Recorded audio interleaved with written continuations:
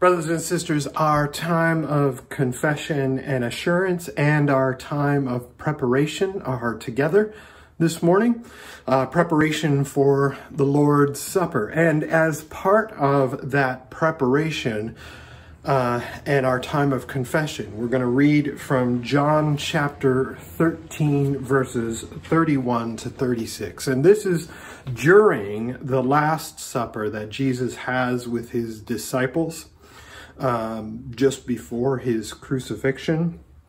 And so we had just read just before this that Judas left to go and prepare his betrayal of Jesus to get himself and whatever he needed ready for that. And so this is what happens after that. When Judas was gone, Jesus said, "Now is the Son of Man glorified, and God is glorified in him. If God is glorified in him, God will glorify the Son in himself, and will glorify him at once. My children, I will be with you only a little longer. You will look for me, and just as I told the Jews, so I tell you now, where I am going, you cannot come. A new commandment I give you, love one another. As I have loved you, so you must love one another. By this everyone will know that you are my disciples if you love one another." Simon Peter asked him, "Lord, where are you going?"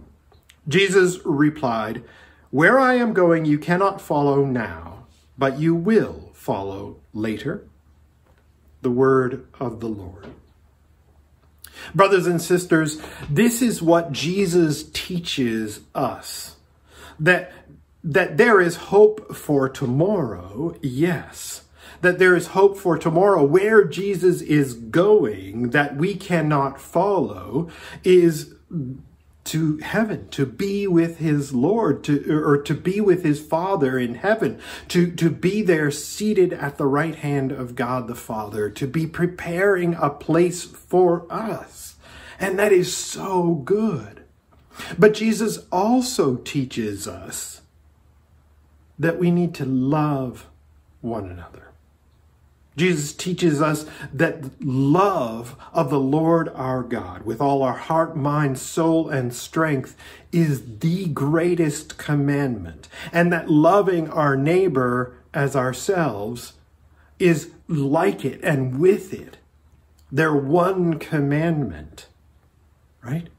Not only that, but Jesus teaches us that love is the way by which all people will know that we are his disciples. And Jesus exemplified this during his Last Supper by kneeling down and washing his disciples' feet.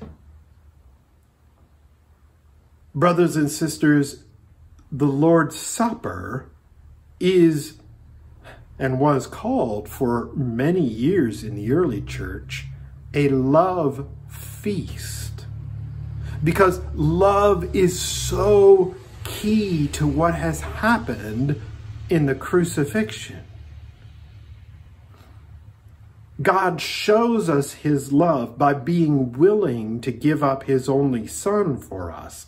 Jesus shows us his love by being willing to give up himself for us. God demonstrates his love for us by saying, "Look how far I would go for you. Look to what lengths I would go for you."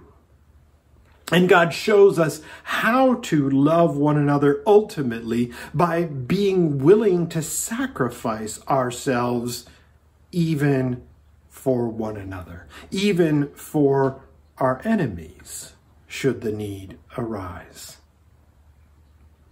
And so, as we prepare for communion, let us examine ourselves and ask ourselves whether we are living in the way of love. Perhaps there is someone in particular that you have not loved recently. Or perhaps it is yourself that you are not loving.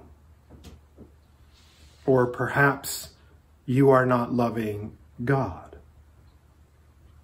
No doubt in all of these ways, you, like me, are not loving perfectly.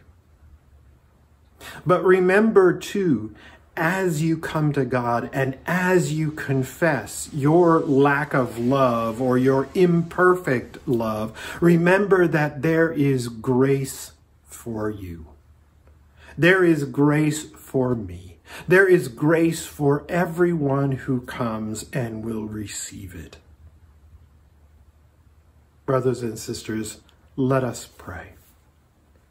Father in heaven, both today and throughout this week, please prepare our hearts to celebrate the love feast, the Lord's Supper, communion, with you and with each other next week. May we do so, O God, by examining our hearts. May your Spirit open us up so that we may know and see how we are loving and how we are not loving, how we are trying but failing, how we are trying and through your power succeeding. Lord, help us confess our sins, our lack of love for you or for our neighbor or for ourselves. And help us repent and turn and go in your way. Father, we pray all this in Jesus' name. Amen.